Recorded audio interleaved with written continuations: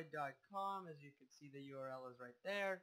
And I'm going to show you how to get those avatars, banners, thumbnails, and intros. So once you're on the website, you're going to go right here, right in the middle, Tools.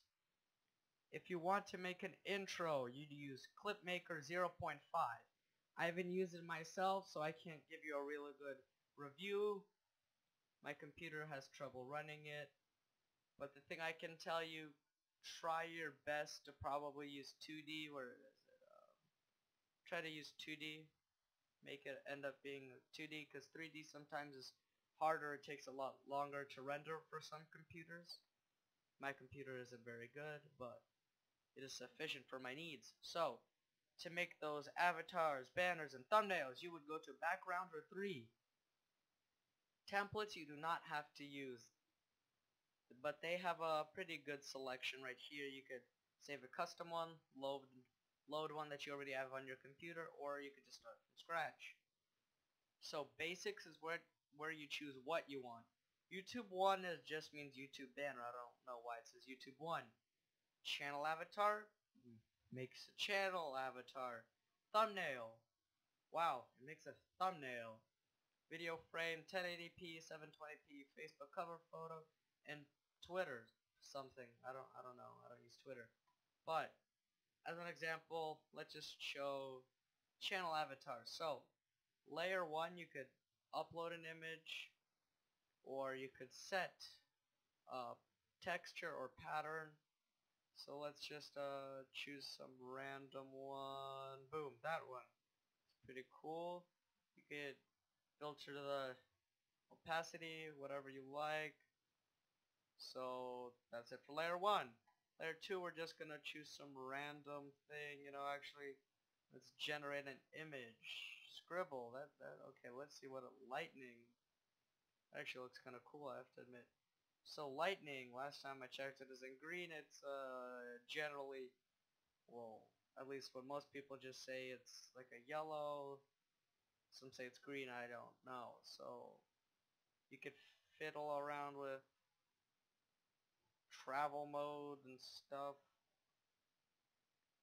So just change around with that. Do whatever you want.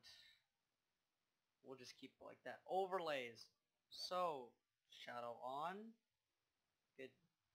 As you could see, is it even changing? For me, it's not even changing. Maybe you have to do. There we go. You can choose this. It's getting cooler already. So text plus images. For text, you click on the T, little T with the rectangle, change it to whatever you want. I'll just type in Raging Raptor. There's a very wide selection of fonts, so whatever you want you could choose. They're not coming up, but they're there. So let's just choose a random one. It gets bam.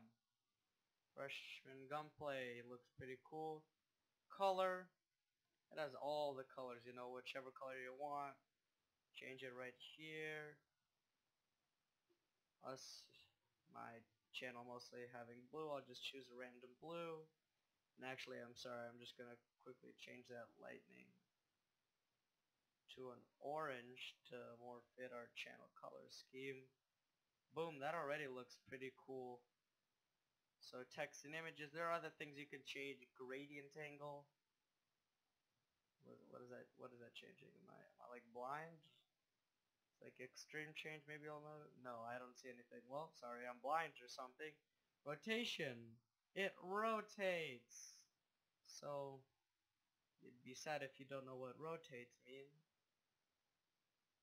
Font size obviously changes font. So that's kind of obvious. Text border. It's there if you want it.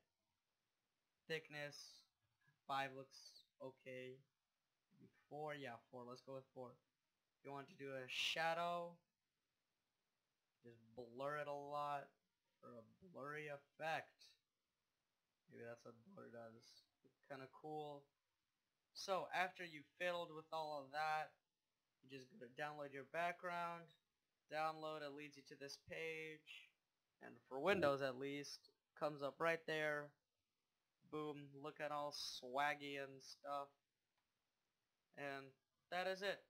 So, thanks for watching. Like, comment, subscribe. I'll catch you in the next one.